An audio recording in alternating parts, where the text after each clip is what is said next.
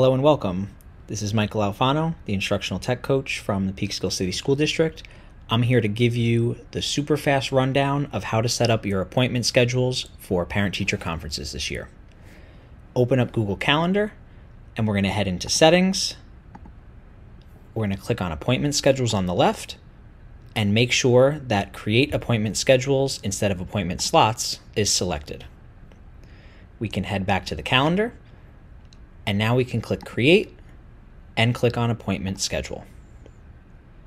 Our title will be something along the lines of Parent-Teacher Conferences, November 30th.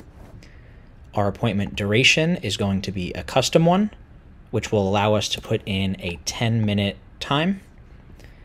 We are going to change Repeat Weekly to Does Not Repeat, and we're going to set the date and time to November 30th, 5:30 p.m. to 7:30 p.m.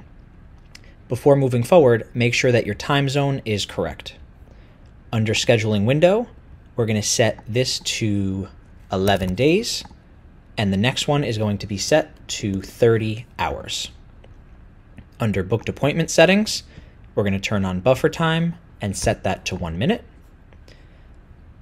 Everything else can stay the same, and we can click Next.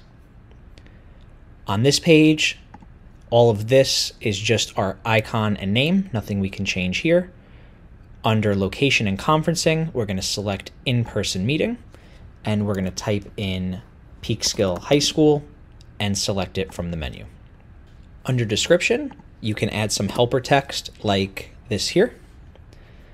Under Booking Form, the first three are default and required. We can't change them, but we can add an item for phone number, make it required or not, and we can add another one that is custom. We'll make it required, and we'll type in child's first and last name, ensuring that we get this information when they submit.